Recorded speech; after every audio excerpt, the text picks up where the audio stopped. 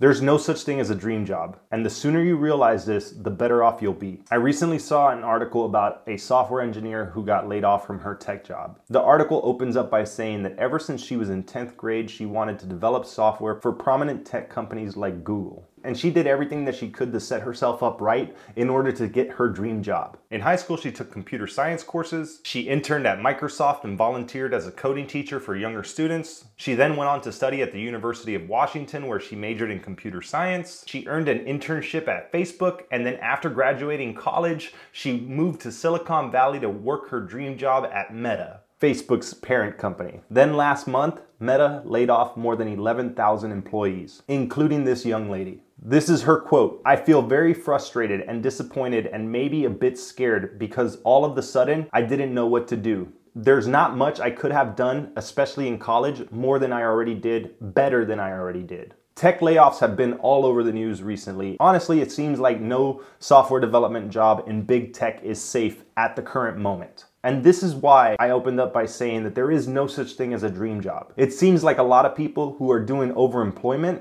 have figured that out, and they're trying to game the system by working as many contracts as they can and make as much money as they can, and they show no loyalty to any of these companies. People work their whole lives to get their dream job, to work for the company that they want to work for, to do the thing that they've been preparing to do their entire life. Within the blink of an eye, they lose it. All the work that this girl has done set her up for her dream job. She got her dream job. And as soon as things started going bad for Facebook, they laid off a bunch of people. And she just happened to be one of them. This is a common story that I've been hearing a lot. I see it on all different kinds of news articles. People who get their visa and end up abandoned in a city that they spent a bunch of time, money, and resources to get to a job that they've been dying to work, that they've worked their whole lives to get, and then they get fired. Because at the end of the day, it's all about the bottom line, and you're expendable, and they're ruthless. They'll lay you off even if you're expecting to give birth in a month. They just don't care. And that's why I say, stop worrying about a dream job. Programming is a great career option. You can make a lot of money doing it. During a recession, during a bad economy, you can lose that job instantly, and then everything you work for is gone. So what I urge people to do, which is something that I am now realizing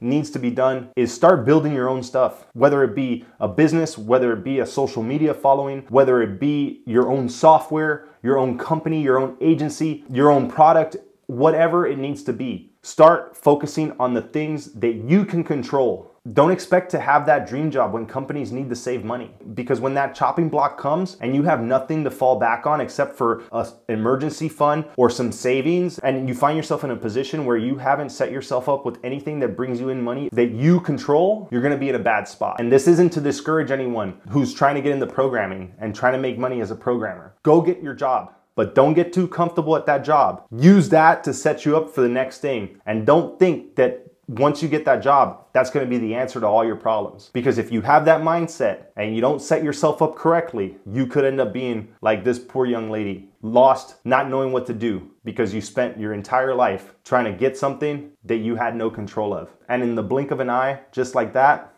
you lost it. All right, that's enough doom and gloom for the day. Focus on what you need to do to get yourself in the right spot, even if it does mean having a job for a short time until you can build something bigger and better that will take you where you want to be. With all that said, thanks for watching, and I'll see you next time.